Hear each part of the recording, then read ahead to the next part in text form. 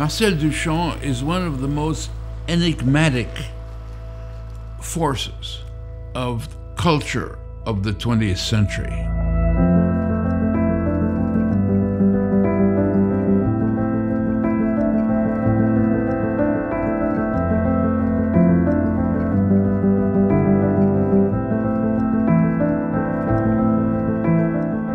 Marcel is somebody who did not take himself seriously. He refused the role of the celebrity philosopher. He's always approaching every question and every answer with an enormous sense of humor, sometimes extremely impolite and even obscene. And from these linguistic sculptures that he invented came his artwork. So you cannot understand his artwork without at least trying to get into the inside mechanisms of his puns and his language sculptures. Don't forget, he was a chess master. And so, as you probably know, even if you don't play chess yourself, is that the idea of the chess game is to enter into the mind of the person who's in front of you playing with you. And if you manage that, you win the game. And so you either understand that and you enter into Marcel's intellectual process, or you just look at the images as, are they well drawn, well painted or not, and you stay completely outside of his work. Many of his works, of his most important works, were either destroyed, broken, or lost. And even worse, rejected. So he developed an attitude of, I did it, what happens after, we'll see. So now the paradox is that the mainstream culture is very interested in him, yet it does not understand him, nor does it accept the still radical contents of his work. The possibility of producing a monograph by a French writer who had left Paris already in the 40s and lived with Duchamp and other exiled artists in New York since the early 40s, was a very seldom opportunity. In 57, 58, to start with such a close-bound, huge book with hundreds of images was a great opportunity and the perfect match for the younger generation of artists to be confronted with an oeuvre which was partly visible on the one hand, but not knowledgeable for a broader audience. My father, Robert Lebel, and Marcel Duchamp met in New York in the 40s during the war, where they were both refugees. And they kept in touch and decided to work together on this extraordinary book, which was a work of collaboration, you see.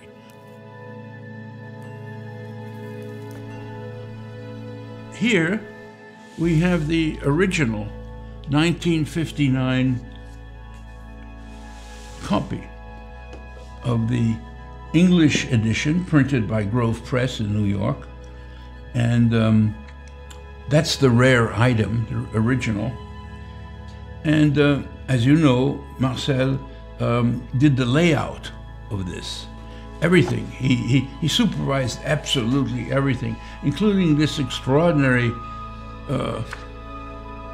way of gluing certain images not completely onto the paper and obliging the reader to work a little bit, you know, to lift things up, to see what's underneath, which is, of course, not very good for lazy readers. Marcel Duchamp wanted to interact with the viewer. The way he decided to put these images in was really a request to the viewer to open it in a way to really engage physically with the book. The English edition was out of print, and Robert Lebel's son, Jean-Jacques, was looking for a publisher to reposition this book, to reprint it. So he was looking and starting to discuss this project with the Association Marcel Duchamp. And this process of looking into who could be the right publisher took a few years, and we really are honored that they then came to us, to Hauser Wirth Publishers, with this project. I've been trying to put this together for more than 30 years. Nobody was really interested in doing that until we managed, through Harold Falkenberg, to talk to Ivan Wirth about this. He immediately understood the interest of putting out this extraordinary book, and finally it happened.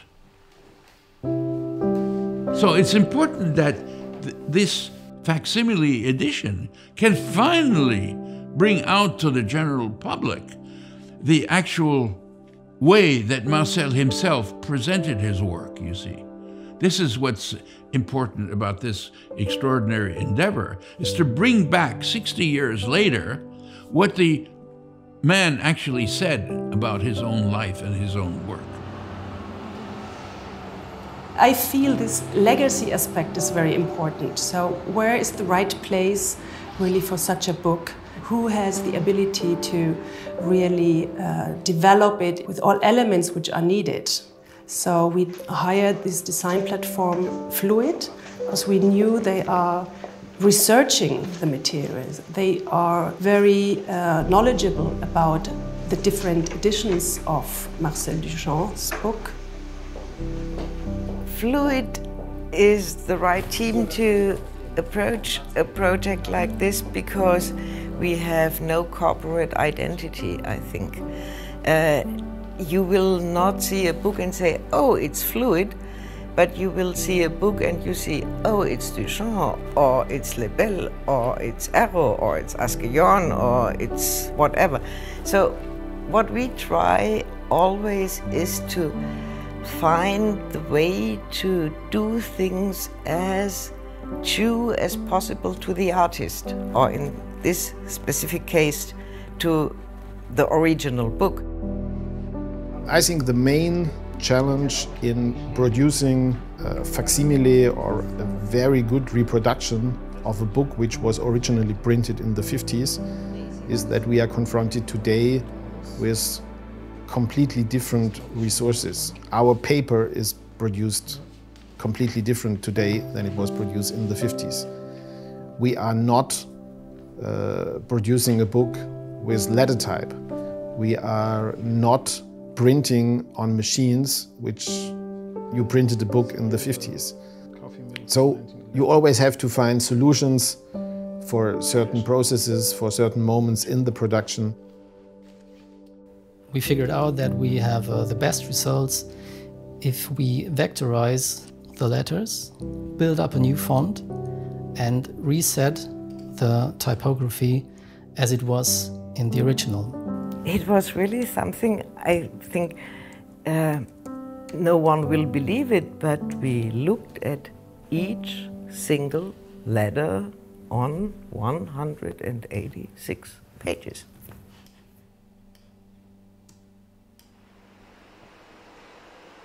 When we talk about the printing process, we had to do multiple rounds of this image proofing and also establish what the correct color reference is.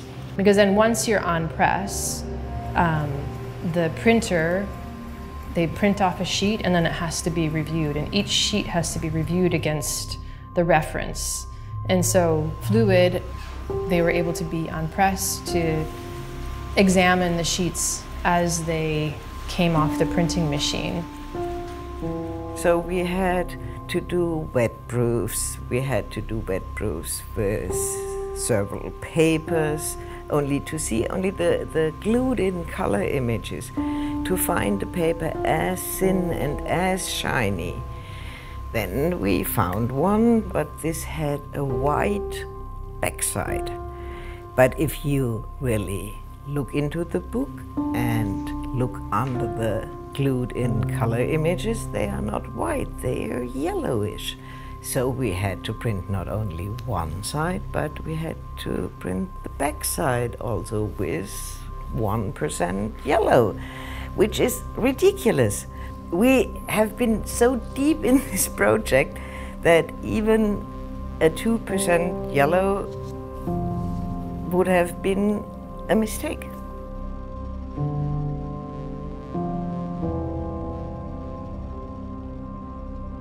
So the Hauser Wirth edition will be the facsimile of this great historical masterpiece book here, plus a 60-page supplement as a testimony to the legacy of Marcel Duchamp today.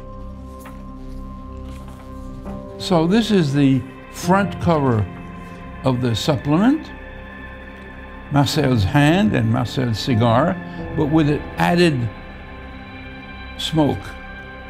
He's holding up his cigar, sort of like saying, stay away, sort of. I'm smoking, please stay quiet. I'm really happy that Jean-Jacques Lebel opened his archive and we had access to never published archival material from encounters of his father with Marcel Duchamp, of other people around who also wrote in the original book, like André Breton, and we also included a never published note by Man Ray. And together, what all of these supplementary texts do is they share with readers a better understanding of what the monograph was and is and remains to be.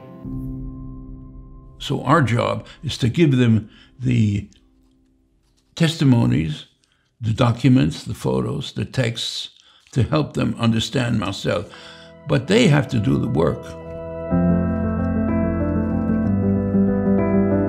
We think this is a book which should really reach a large audience. And we also think it's a book where we want students to read, art students. And sharing this not just with people who are able to come to a gallery and experience, but for students, for teachers, for practicing artists. And this is the back cover. Marcel as a shadow, smoking his cigar. And the whole entire work of this great man's life going up into smoke and fading away like a shadow fades away when the light goes out.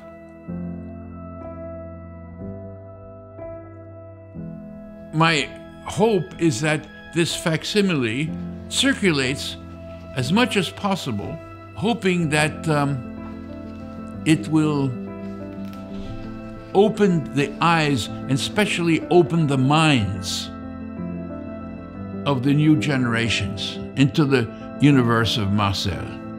It's a difficult philosophical enterprise, but it should not be prohibited to everyone to try and figure out what the Marcel Duchamp enigma is all about.